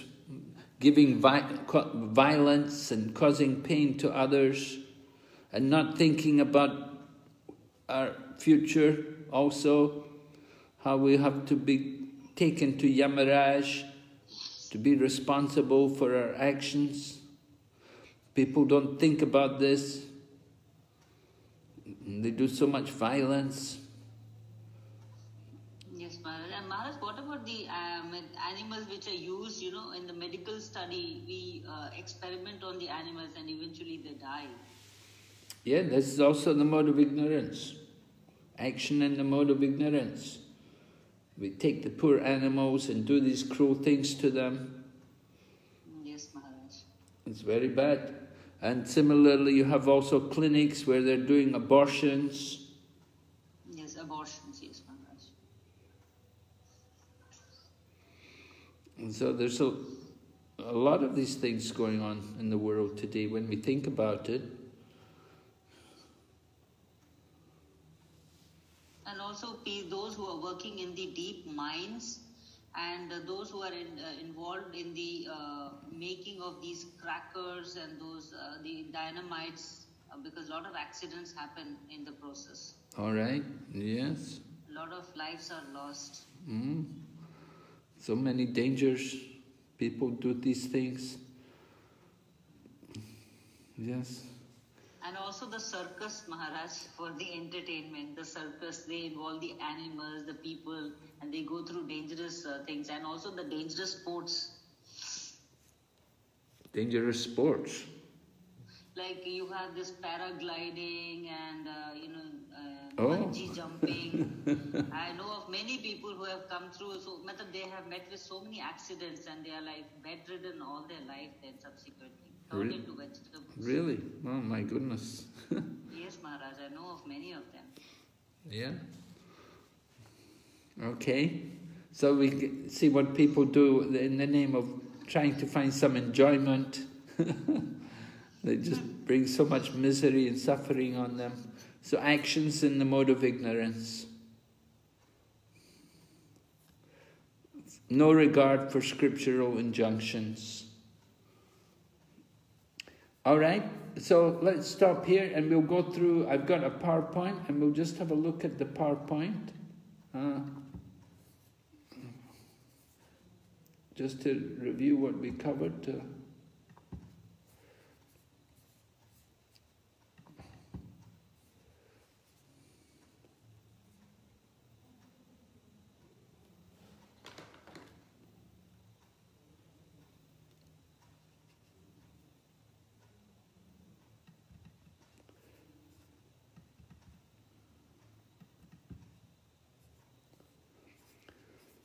Is anybody able to see it? Yes. You can see it? Yes, Maharaj. Oh, Yes, oh, good. Oh, good. Oh, okay.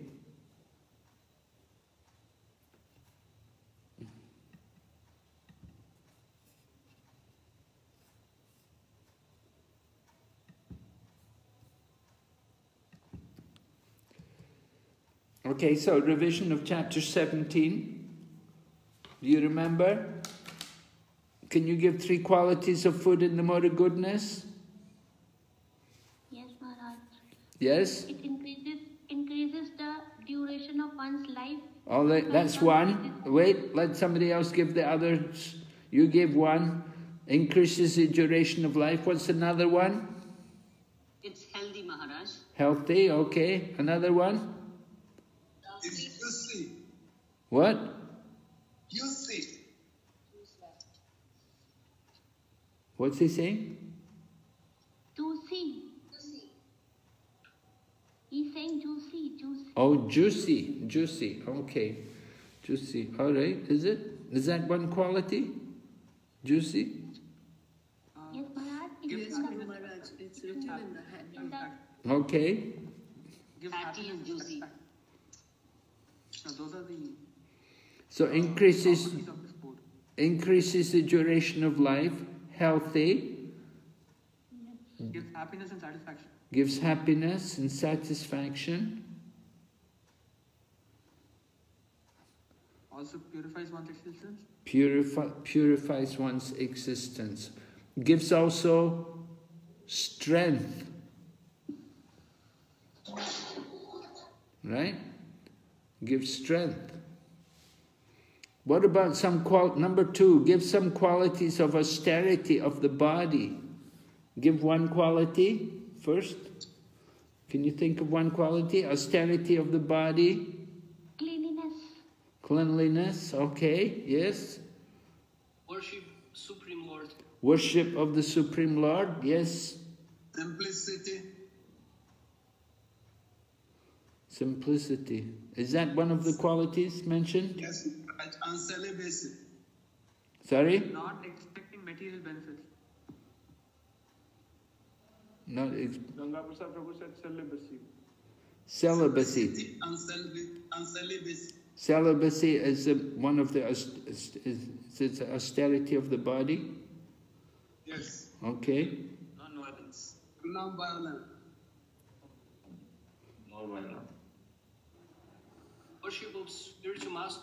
Worship of the spiritual master. Yes, we had worship of the Supreme Lord, worship of the spiritual master. Also, Father, mother of the Brahmana. worship of the Brahmanas, worship of the father and mother. Okay. All right. And what about austerity of speech? What does that consist of? Regularly reciting Vedic scriptures. Okay, regularly reciting Vedic scriptures. Good. And another one? Truthful. Fruitful and pleasing. Truthful and pleasing. Yes. Okay, truthful, pleasing, regular. Huh? Beneficial. What's he saying? Beneficial. Beneficial. Beneficial. Okay. All right, thank you. Okay, here's the breakdown of the chapter. The first 12 verses, we were speaking about acting with detachment, how it brings freedom from reaction, it's true renunciation. And then we went on to the number 2, conclusion of Sankhya and Vedanta. Actions are directed by the Super Soul, and that brings freedom from reaction. And now we're on part number 3, the entanglement of the 3 modes. And it goes up to verse number 40. After that, we'll go on to hear about worshipping the Lord through one's occupational work, how that is true renunciation. And then from Jnana Yoga to pure devotional service. So the devotional service has not come yet, it comes later, second half of the chapter. We'll hear about working in pure devotional service, surrender to Super Soul, and go on to hear more aspects of transcendental knowledge. So what is the purpose of the renounced order of life, sannyas, and renunciation, tyaga? What is the purpose of sannyas?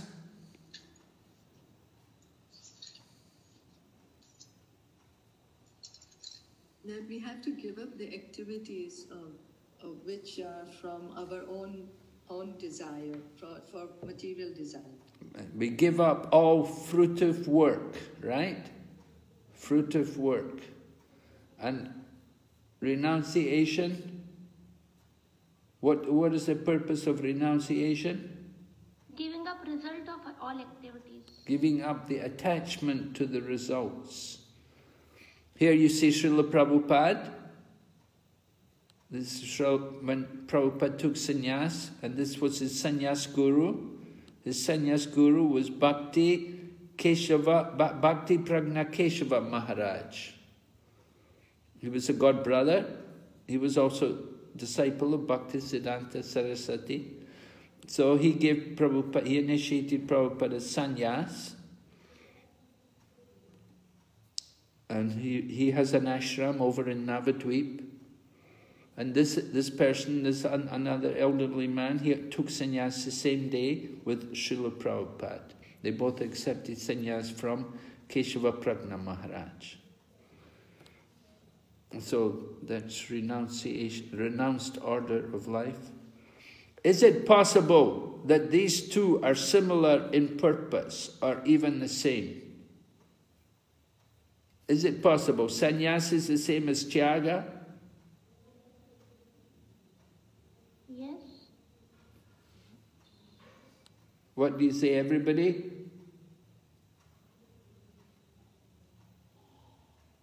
Nobody know? Maharaj, they are not seen. Maharaj, there seems to be some distinction. Some distinction? Yes. Okay, what distinction is there?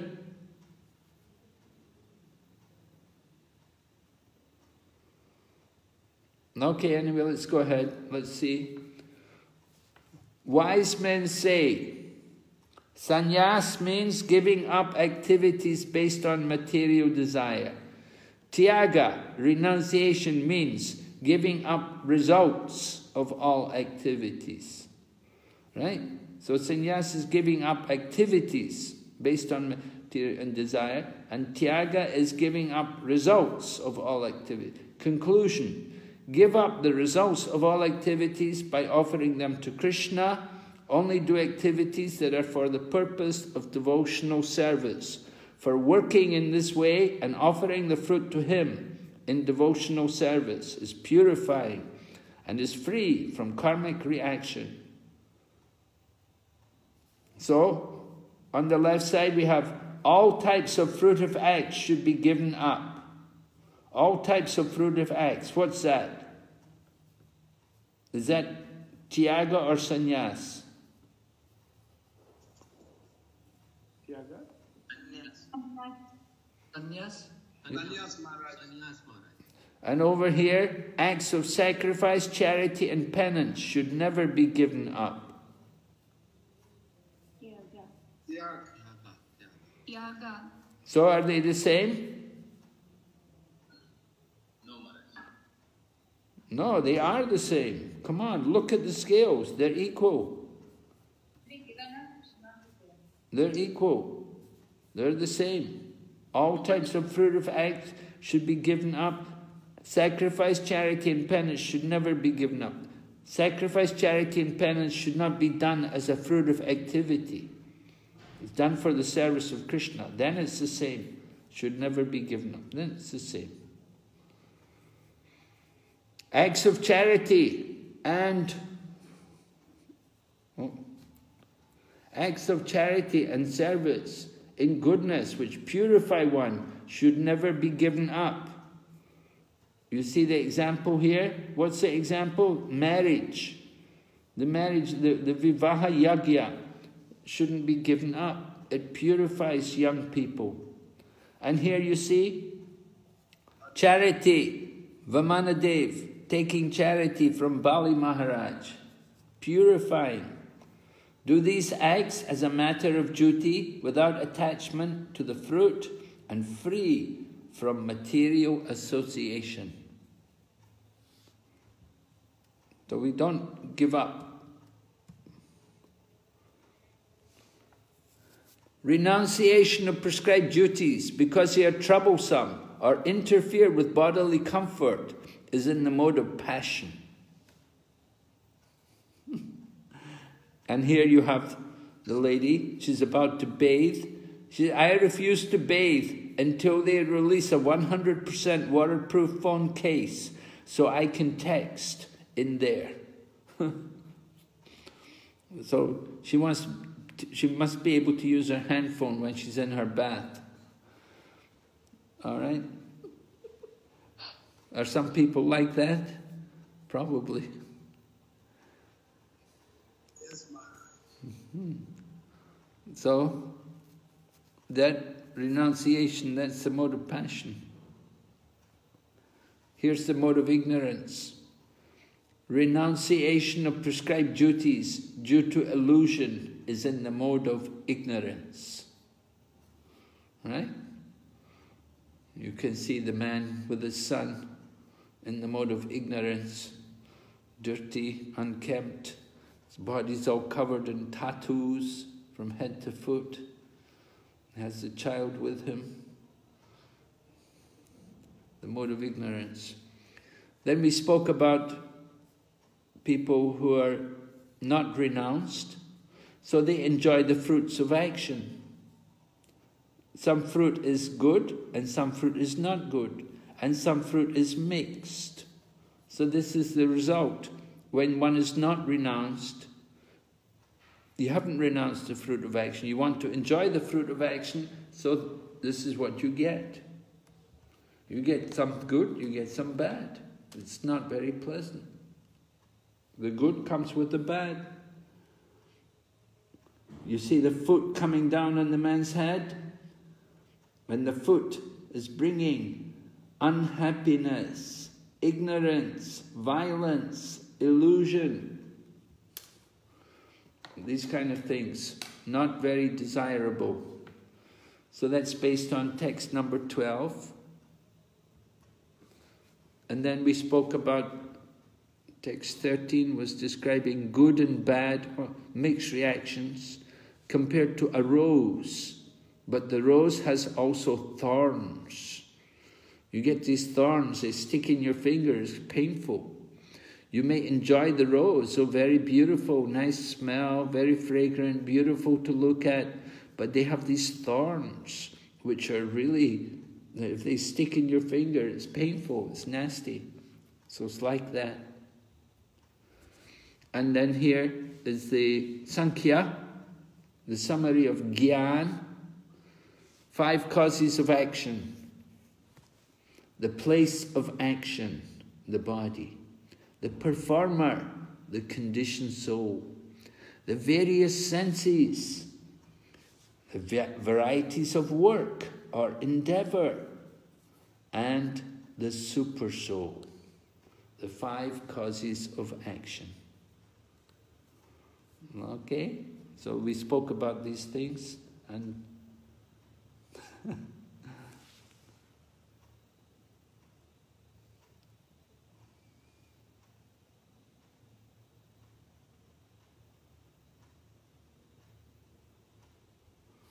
okay, did you see that clearly? Watch again. Watch again.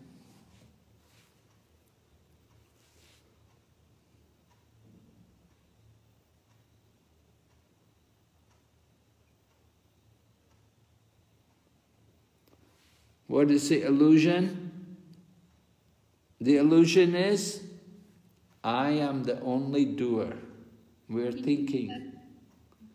And here's our soldier example. No reaction from the government. The man is fighting in the war. No reaction for the government. But another case, he gets reaction. Somebody else, another time fighting, there's reaction. So this is the nature of work or action. When you act on behalf of the supreme government, the universal government, there's no reaction. Karma yoga.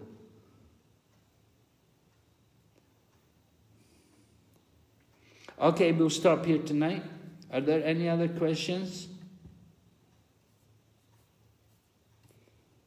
Anybody has any question?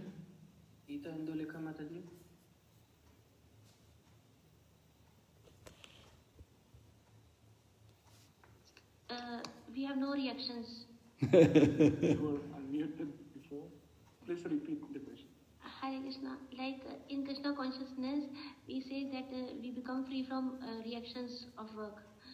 So that is according to Ye Athamam Prapanda Shlok, like as all surrender me unto me, I will reward accordingly. In that proportion or fully, like we get fully free. Ye Yatamam Prapajante, yes, I reward you accordingly in that proportion. You know, Krishna says like that. Yeah, he's talking about somebody who surrenders to him. So in proportion to surrender to Krishna, you get result. But when we work karma yoga, detached work, it's detached work. Yeyatamam prapajante is describing working for Krishna. We're attached to Krishna. So we get results from Krishna. But karma yoga is detached work.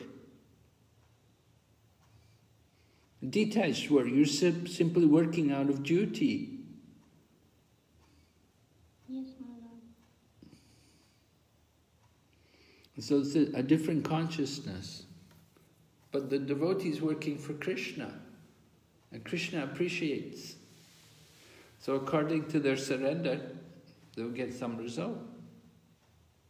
Maharaj, according to our absorption in the activity, like how much we are absorbed in one activity, like according to that we will get it. Yes, yeah. Certainly our attitude is very important. We have to work in devotion, right? We say devotional service. It's not just service, but it's devotional service. So the attitude has to be that we're working with love. Just like when we do our chanting, we have to chant with love, with quality from the heart. We're calling Krishna, calling the holy name. So the attitude is very important. And Krishna knows the heart. He understands our heart. What is our mood in performing the service? He knows. Are we doing it grudgingly? If you perform actions grudgingly, you know, that's a mode of ignorance or passion. Yes, ma'am. Thank you, Maharaj.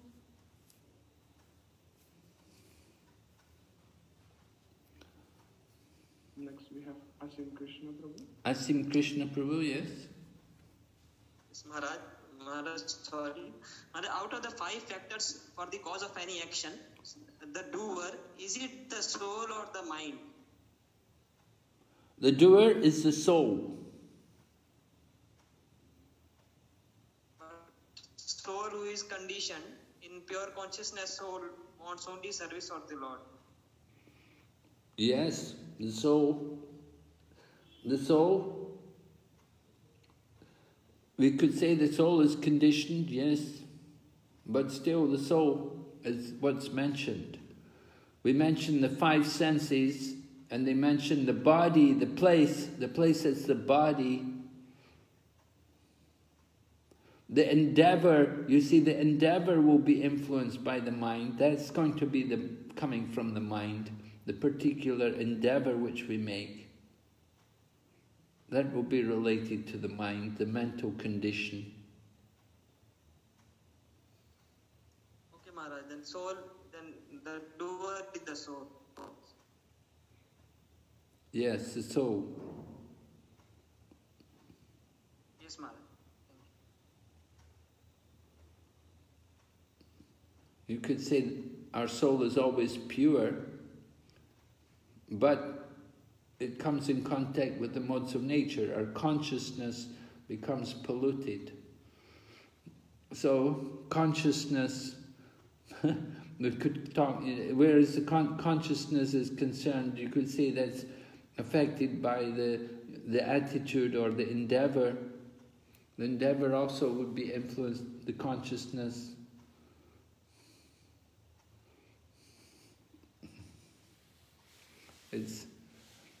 Anyway, the main point, the main factor is the super soul. From the Sankhya philosophy, what we understand, the important point is the super soul. These other factors are not dominate, they're not so prominent. What is prominent is the influence of the super soul, ultimately. It's Krishna as the super soul who really ultimately determines every action. Other factors are secondary. So the soul, the senses, these things are all secondary compared to the super soul.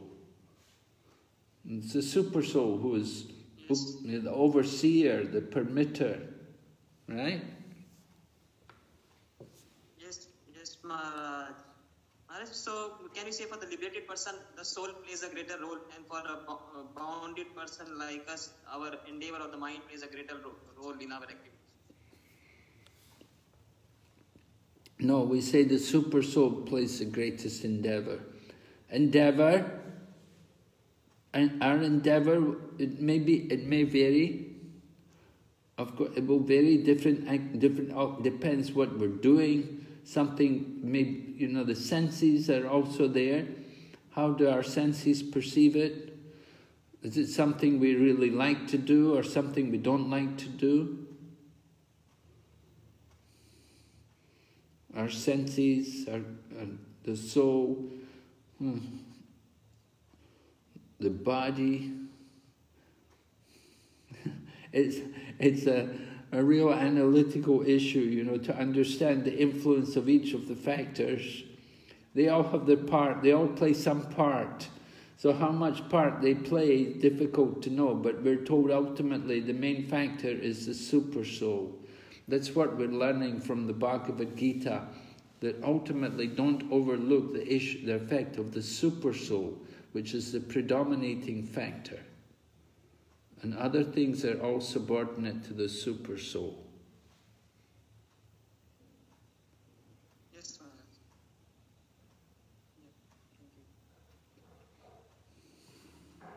Next we have Gita in the Lekha Mataji again.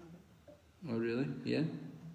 Maharaj, about giving charity, in India there is a practice like at the marriage of a son or some Graha Pravesh or some opening of some shop, etc. There are kinnars and they are given charity. They are given so much charity like gold chain or even 50,000 cash, so much large amounts. And people, mostly all people give them because they are afraid that because these people curse them. otherwise. So, and some people say that it's our duty to give to such people because they are not capable of earning and to take their livelihood. So, Maharaj, what should we do in this case? You mean at the time of marriage you have to give charity? To kinnars, there are people who are half men, half women, they are kinnars.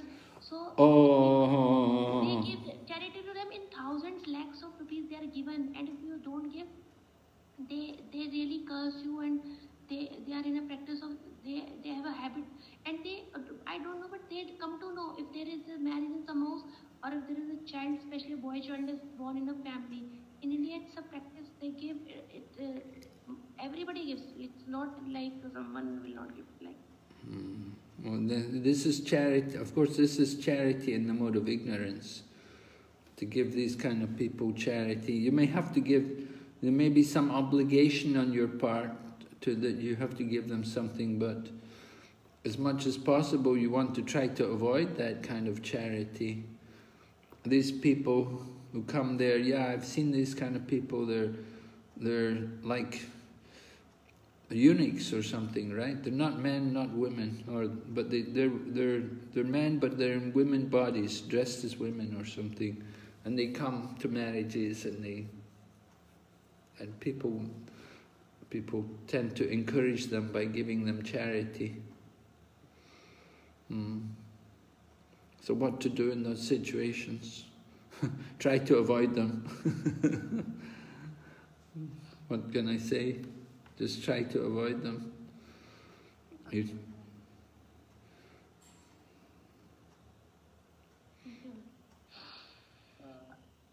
Maharaj, next we have Swarup Krishna. Dhanwas Maharaj. Maharaj, what I find in these 5 factors of action,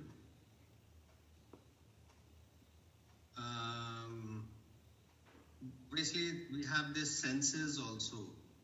We have to know from chapter 2 how senses influence the mind as well as influence the intelligence.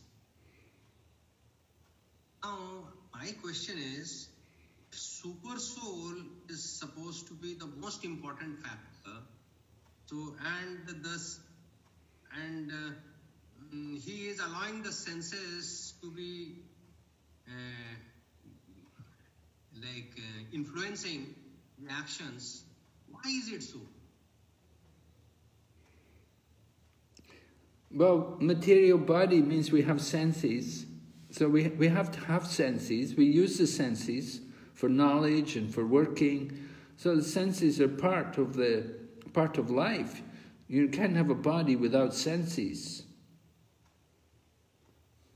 So we have to understand the need for senses to perform actions. We need these senses. And so they also have a part to play in performing actions. Whereas that means, as performers, we are bound up by the senses. This is what clearly coming out of these 5 factors. Although there is super soul, whose supreme will actually plays a major role, but that in such a situation, as performers, while we are supposed to be doing a particular type of work, we are forced to do mundane activities. Is that correct understanding?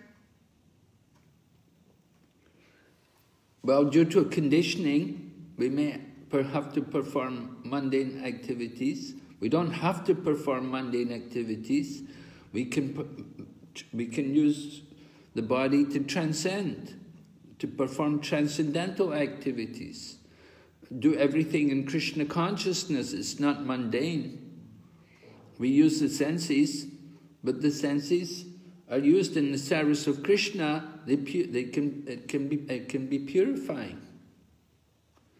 The senses are Krishna's property, right? Krishna is Rishikesh. He gives us these senses, so we should use them for his service. It's not mundane, transcendental. If you use the senses in the service of Krishna, and by the senses we can understand Krishna, right? We use the tongue to chant the holy name. We use the tongue to taste prasadam. So we use the senses in the service of Krishna. With the eyes we can see the deity. With the nose we can smell the flowers offered to Krishna. With the ears we can hear Srimad Bhagavatam. Without the senses we couldn't do these activities. So senses used in the service of Krishna are elevating. Maharaj, I have another point. Maharaj, we have come to know from chapter 2 and 3, especially chapter 2, how these senses lead to lust. And that means a performer is forced to be involved in lusty activities. Yes, I understand. If we can transcend, that is a method to come out of lust. But deep inside, if there is lust, then what can one do? Well, by engaging in devotional activities, by using the senses for the service of Krishna, that lust which is deep inside of us can be purified, can be removed. Right? We'd simply do devotional service. You do devotional service, and that lust, even which is deep-rooted in the heart, it will be removed. It will all be taken out by devotion, by contact with Krishna. Just like the metal rod is put in the fire, gradually it will also become like fire. So the deep-rooted lust will be removed by the process of bhakti yoga. And we experience that. We should be experiencing that. By engaging in Krishna's service, the lust is removed from the heart. It becomes less and less. And finally, one day we'll get the root. We'll get the whole root out. We'll get rid of all that lust. We'll awaken our real love. Gradually, as we go on in devotional service, we develop more and more love for Krishna and less desire to enjoy material world.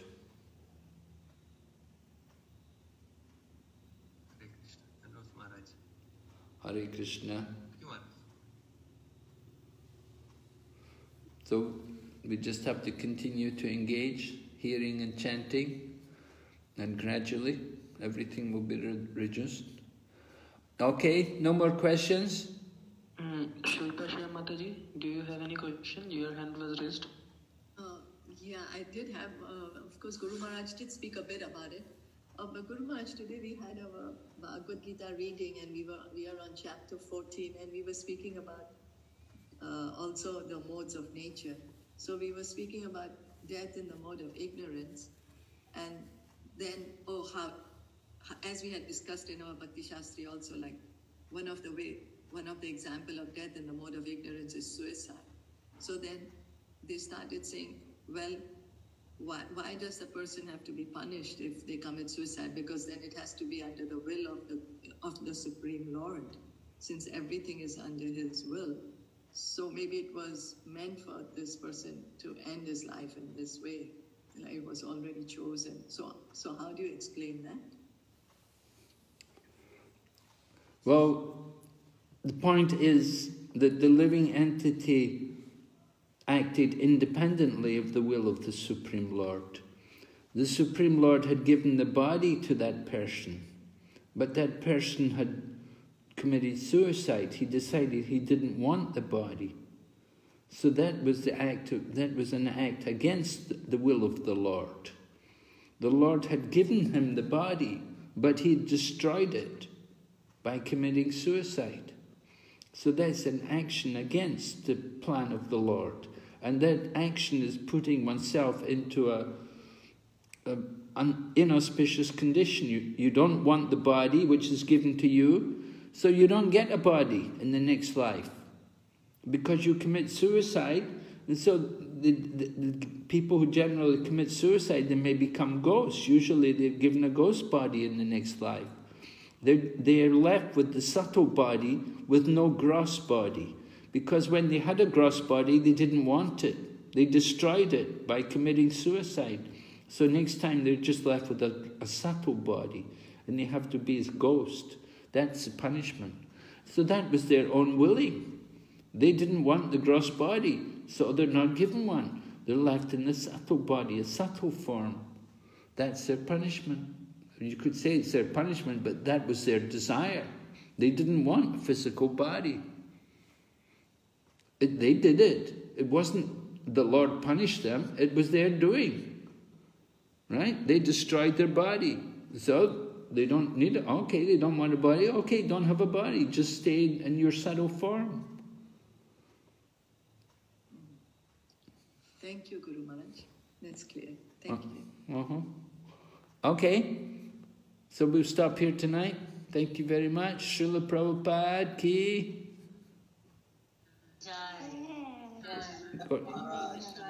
Thank you so much, Maharaj. Go back to Vrinda ki.